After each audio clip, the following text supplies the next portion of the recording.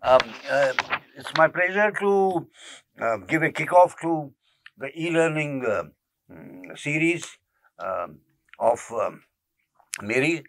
Um, we are planning to have, in the context of the courses, but also freestanding value addition to those courses. The very first one doing with faculty, uh, Ms. Swati Chawla, who is a certified digital marketing by Google. She has submitted her PhD thesis.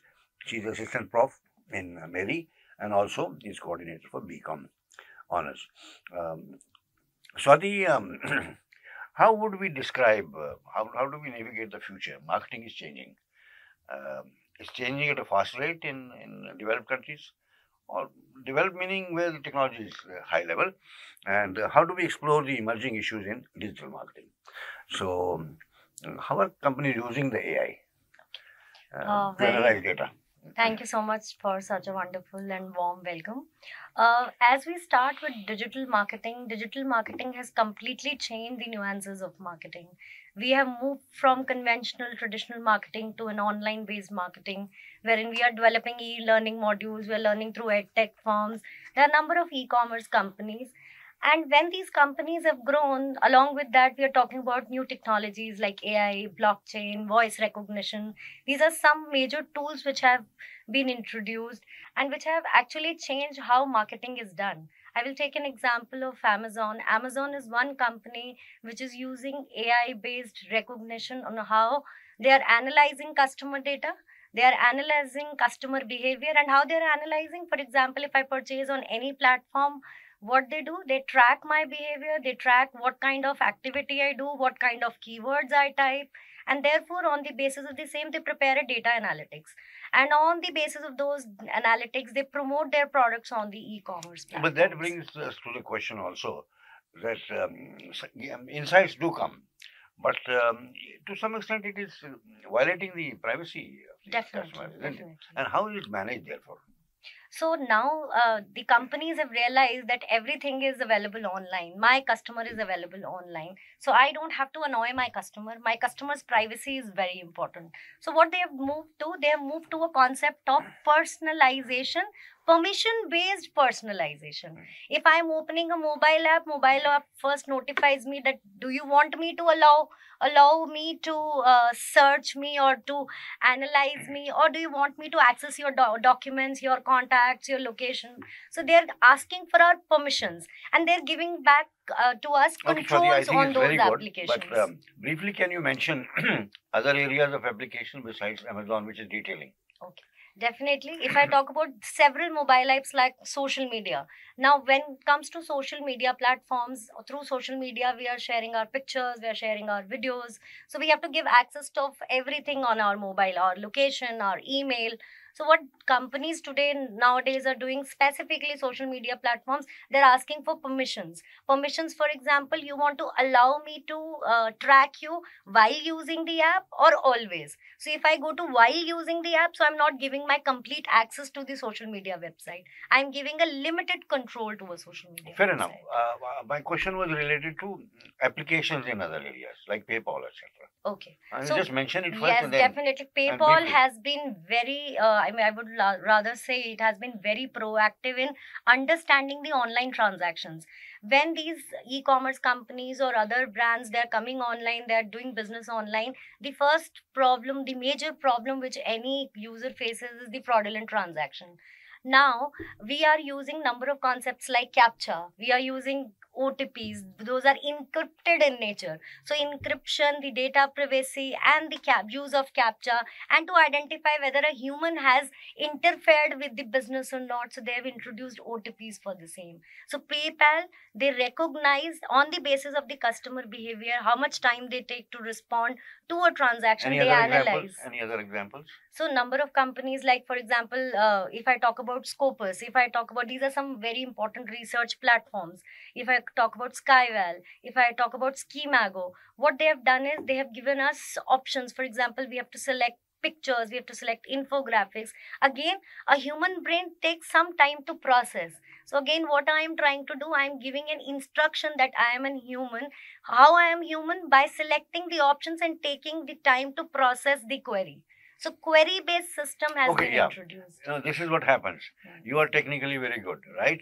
So you are all the time going in that direction. I want to know from, let's say, ordinary marketing and consumer point of view. But in any case, let's go to the second question.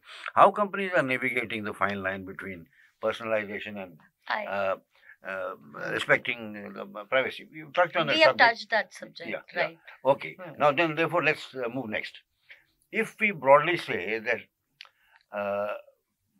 digital marketing use in a country like USA, China, let's say Singapore and India. Broadly, what would you say in terms of the percentage of consumers utilizing it? Point number one. And point number two is that if we separate it out for retailing of ordinary goods and then fashion goods and high-end goods,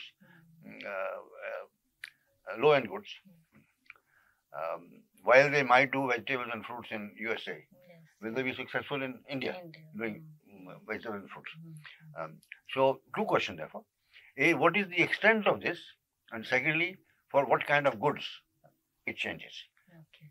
So, I would like to highlight that if I talk about countries like China, Singapore, USA, India is one country which has the average age of the youth as 28, and we have largest number of internet users. So, we have accepted the technology. Technology is not a problem for us. Technology of internet. Internet. Yes, we have accepted the technology of behavior. Yes, definitely. I'm coming on to the same also. A recent survey said that the people in India, they are little reluctant in purchasing because still in India we have a perception of touching and feeling the product, visiting the store and then buying the product. Now, so brands like, I'll take an example of a jewelry store, which is Tanishq's online brand Carrot Lane. So what Carrot Lane has done, they are running on a hybrid model. Initially, they started their online store. Now they have moved to a brick and mortar store also. So if I want to purchase anything online, if I'm not comfortable buying jewelry, because Indians would not prefer buying jewelry online. It is a natural purchase behavior. They want to enjoy the purchase. They want to enjoy the purchase. They want to visit the store. They want to see the options available for them. And a lot of money is involved when you're purchasing a jewelry. So Carrot Lane is giving you an option. Give more examples. That you go there. First, broadly, just say what is the extent of penetration in India? Penetration is huge. Number of edtech firms are rising. Firstly, e-commerce brands have grown. Talking about businesses, they have converted online. There are number of businesses which were actually offline, they have moved online. And online businesses like, Carrot Lane, they have also split into brick and mortar. Decathlon is one example. They encourage you to purchase in the store. Let's quickly go to percentage in US, Singapore, China, India. In Singapore, if I say, Singapore is one country which is on GCI index. It ranks on number 2. And it has been constantly growing from last 5 years. It has constantly ranked on number 2. And it is number 1 on innovation. And they have done a lot of work on artificial intelligence. And customer there is more inclined to purchase online. They would not prefer buying offline. Yeah, that's understandable. Large population, small small physical space, and population in comparison to India is also small. And then in India we have a problem that people in remote areas, they do not have access to internet. So what government is now, in the recent speech also, our Honorable Prime Minister Narendra Modi ji, he highlighted that now internet is available at cheaper prices and is accessible to all. So they are trying to make everything. A lot of other slogans say, "Kehne ki baat aur, khane ki aur." But yes, government is doing a lot of things through Digital India campaign, and they are trying to set up infrastructure. Yeah, but it's not. We know our friends travel. Yesterday, somebody called from Lucknow airport saying 10% of the bandwidth is available, etc., etc. Right. I mean, it is not smooth that way. It's not, but things will improve. So that is number of internet connections. It's not the same thing if they're becoming customers. Definitely. Because of, they will see what is the value addition, what is the extra cost. Our warehousing costs are higher as a percentage. And then there will be type of goods which they will buy, there will be type of goods they will not buy. Vegetable shops will not go away. Definitely, I completely agree. Fruit shops will not go away. That is why we have switched to a hybrid model. Very interesting. There is a Safal outlet just next to our house. That fellow in the morning, 6 o'clock, sends to my wife all the items, all the prices, and you can order online, and it will be delivered physically. So you would have gone at 8 o'clock to shop or something like that. By 7:30, otherwise things are at home. At home. And then you can pay online.